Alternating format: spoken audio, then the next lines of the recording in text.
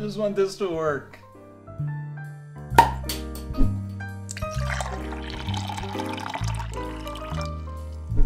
Welcome back to Craft Computing, everyone. As always, I'm Jeff, and this week I've either been incredibly smart or incredibly stupid.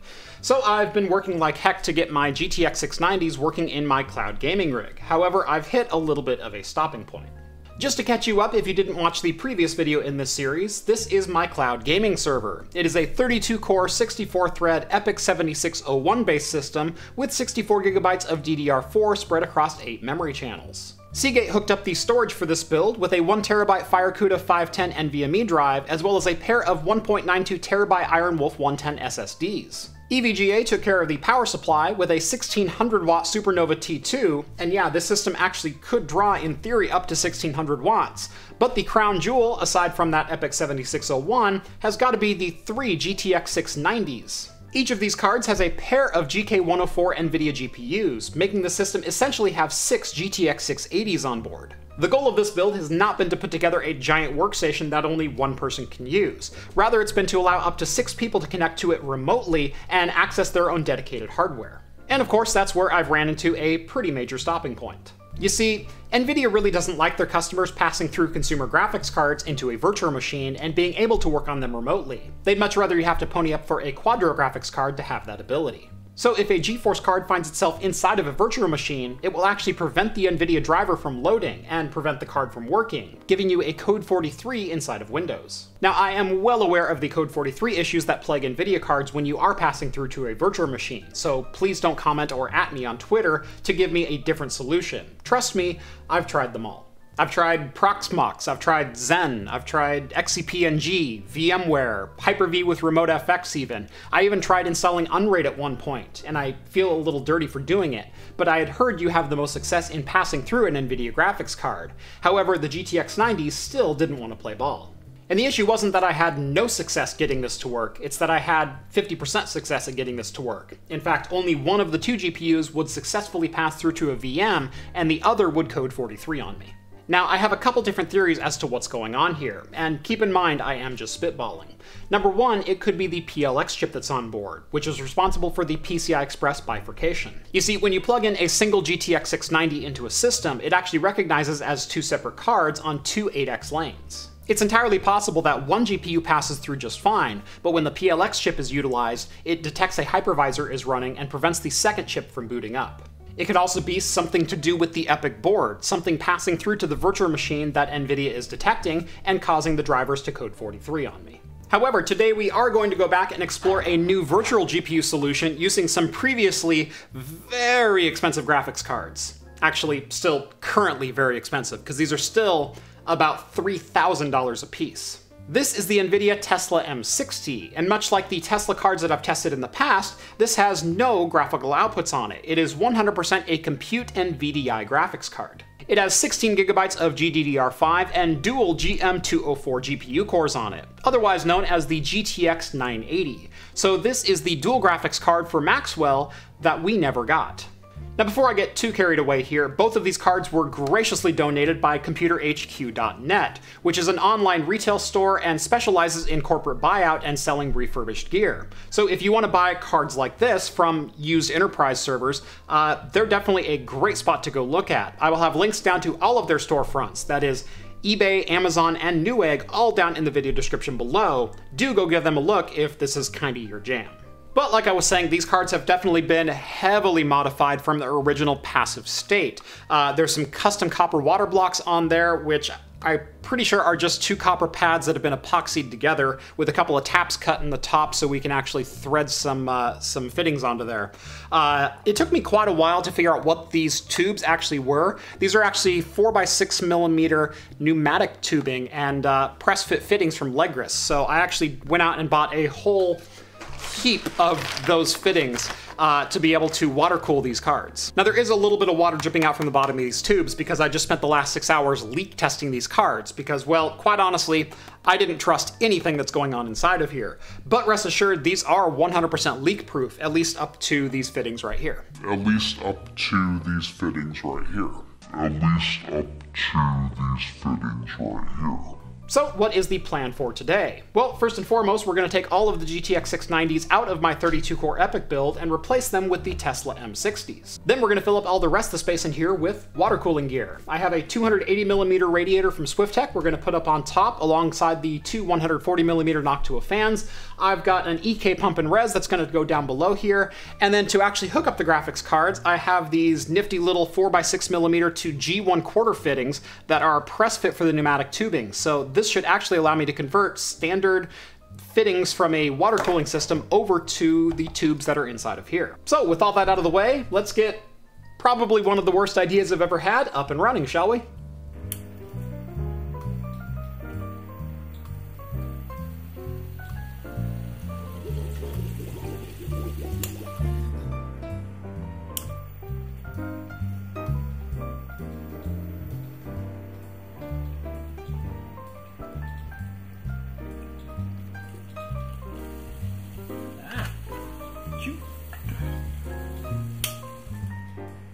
Alright, a little bit of a leak.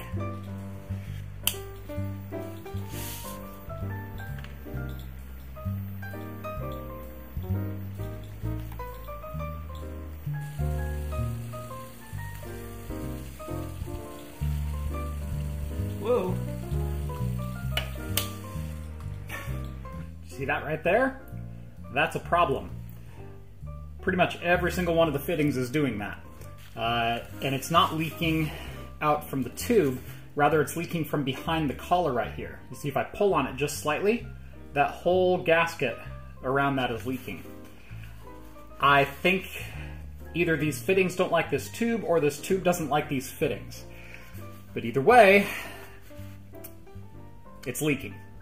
Alright, so where do we stand? Well, unfortunately right now it works about as good as it looks. I'm pretty sure it's down to a fitting issue. So this right here is the fitting that I bought to convert G1/4, which is your standard water cooling fitting, over to the 4x6mm pneumatic tubing.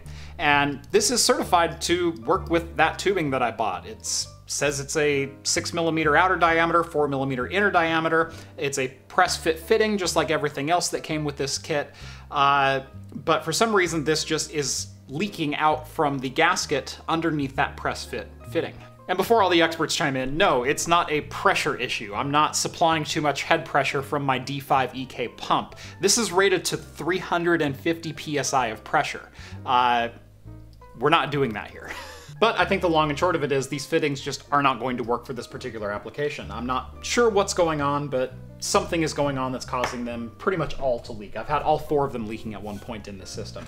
I even have 4 extras here. I bought 8 of these fittings just in case, and I've swapped a couple of them out, and all of them have the same issue. They are all leaking. The good news is the jankiest part of this setup, which is the water blocks themselves, those are dry as a bone. Those are not leaking at all. So I'm actually really excited about that, because potentially if I can get the G1/4 fittings fixed, we can just fire the system up and it should be rock solid. These other fittings that I purchased from Legris, these are also working fantastically. These haven't leaked once and have been just amazing. So I think what I'm gonna need to do is overnight some parts. I'm gonna see if I can find a different variety of G1/4 to 6x4mm fitting, and hopefully that fixes it. All right, these just arrived in the mail 30 hours later. Hopefully this is exactly the fitting that will solve all of my problems. So here is the old fitting and here is the new fitting. I'll actually do that over here. Old fitting, new fitting. You can see the new fitting has plastic on the press fit, much like the other fittings that I have that were actually working properly. So hopefully this will solve all that ails me. It works! It finally works! This has definitely been one of the longest projects I've ever worked on the channel. I started working on this basically 8 a.m. Monday morning. It is now Saturday about 5:30 p.m. But it works. Let's walk you through how we got here. And yes, I needed a mojito to celebrate. So, rewinding the clock just a little bit, first thing Monday morning, I tore apart both of the Tesla M60s and replaced the tubing that came with it, because this is what was inside. It's a little bit more of a rigid tubing, and while it did bite the compression fittings just fine, I really didn't trust this, so I wanted to get something with a little bit more elasticity to it, something that would actually bite onto those barbs. And so far, there has not been a single leak in the Tesla M60s. That is not to say the rest of the loop was leak-free. Obviously, my first go-round with the Legris 6x4mm to G1/4 fittings failed spectacularly, as all 8 of these fittings leaked from around the collar. And I don't think it was an issue of me not having the tubing pressed in far enough, because all of these leaked in the exact same way, and man, I fussed with it for probably 3 or 4 hours trying to get this to not leak, and these just didn't fit the bill. To fix that, I overnighted a different model from Legris for 6x4mm to G1/4 fittings. This one has a plastic collar instead of the metal collar, and I think that was all that was needed to get a leak-free operation, because this has been completely leak-free since the time I filled it. I leak tested the loop for about 3 hours or so and didn't see a single drop, so I figured that evening it was time to finally power on the machine. However, when I hit the power button, there was absolutely no response from the system. No power, no lights, no fan spin, not even a hint of life out of this thing. After an hour of troubleshooting and doing some research, I found the culprit, and it was completely my fault. You see, the Tesla M60s require an 8-pin power adapter on the back of them. However, it's not 8-pin PCI Express, it's an 8-pin CPU EPS connector. That was an issue I really wasn't all that happy to discover, because even my top-of-the-line EVGA Supernova T2 power supply only has 2 8-pin EPS connectors, and they're both being used by the Epyc motherboard in there. So again, I was left needing to overnight some parts. In this case, it was a dual 8-pin PCI Express to single 8-pin EPS adapter. In the meantime, I still had work on the software side of things to do, so I decided to power up the system in pretty much the jankiest way possible. That is, taking my Be Quiet Dark Power Pro power supply, jumpering up the 24-pin so it would start as soon as I plugged it in, and then attaching its 2 8-pin EPS connectors to the cards, and having the cards power on before the system. It worked, but it's definitely not recommended. With all of the hardware components finally dialed in and running, it was time to start getting the software set up, starting with a fresh install of ESXi 6.7. If you watched part 3 of this cloud gaming server series, I went through all of the hardware and software requirements to get Grid K2 cards up and running in virtualized GPU mode. I also mentioned in that video that any future cards that NVIDIA had come out with required some pretty hefty licensing requirements, both from your hypervisor and from NVIDIA themselves. So even if you dropped the full $6,000 asking price for one of these Tesla M60s at launch, you were still on the hook for needing VMware Enterprise licensing as well as feature licensing direct from NVIDIA. At this point, you're probably asking yourself how I managed to get my system up and running. For the NVIDIA side of things, they do offer a 90-day free trial, which allows you to test out both vGPU and Quadro workstation support with the Tesla M60s. Meanwhile, eBay has some pretty great deals when it comes to VMware Enterprise licensing, including the vCenter server appliance, which is required if you want to run vGPU profiles on your Tesla M60s. A full license including both software packages will only run you about $5. Now, having all the required software and then getting all of that required software up and running are two very different conversations. The install of ESXi 6.7 went just as smoothly as I've ever done it. However, getting the NVIDIA drivers installed, getting the vCenter appliance up and running, and getting the NVIDIA license server were a different battle entirely. To get vCenter up and running, I hope you're comfortable inside of DNS, as you're going to need to set up your own local search domain, configure a single sign-on server, as well as make sure all of your clients are either statically or dynamically available inside of DNS, as you need to communicate with them using fully qualified domain names. You'll also need to set up an NVIDIA license server in either a Linux or Windows VM, but be warned, it's temperamental as hell as it's fully built on Java, and it took me, I think, 4 different install attempts to get it up and running. Once all that is set up, you can finally install the NVIDIA drivers into the ESXi host, so your Teslas will actually appear with vGPU profiles. And now it is finally time to install Windows 10 onto a virtual machine. Run through the setup process, boot up to the desktop, and then make sure you enable either RDP or VNC access, as soon as we turn on the NVIDIA profiles, you will lose remote access via VMware's web client. Start up your Windows 10 VM, access it through either RDP or VNC, install the NVIDIA Grid driver package that came with your ESXi host driver, reboot your system, access it through either RDP or VNC again, install Parsec, and we are finally ready to install a game.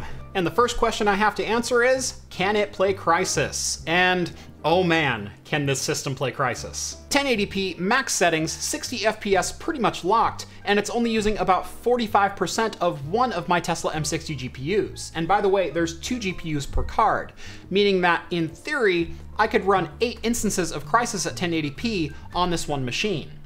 It's a LAN party in a box. For a little bit more modern title, I decided to test out Doom Eternal, and again, holy crap, what a great playing experience. 1080p, high settings, again, pretty much 60 FPS locked, and we're only seeing a peak of about 90% utilization on one of my Tesla M60 cores. So again, this machine could probably run 4 instances of Doom Eternal. That's pretty solid. Now that I finally have the machine running as I originally envisioned, what, some 10 months ago when I first started out on this project, I think it's finally time to run it through its paces. Later on this week, I'm going to be hosting a virtual LAN party for up to 8 people on my Patreon, using nothing but the power cable in the back of the computer as well as an Ethernet cable to run up to 8 players, hopefully at 1080p 60. So make sure you're subscribed so you don't miss the next video with full benchmarks from that. In the meantime, I think I'm going to go lie down. This was beyond one of the most stressful builds that I've ever done on this channel. Just to put this all in perspective, this is like homemade plumbing part water cooling on, if this was brand new 3 years ago, what is $21,000 worth of hardware. It makes me a little nervous. As for what you can do, I'm pretty sure you already know. Make sure to like this video if you liked it, and subscribe to Craft Computing if you haven't done so already. Follow me on Twitter at Craft Computing to keep up with daily shenanigans like this, and if you like what you see on the channel and want to help support it, make sure to join the Patreon. Link is down in the video description below. You'll get exclusive access to my Discord server, where you can chat with myself and the other hosts from Talking Heads, and at the same time, it really helps me keep the lights on around here.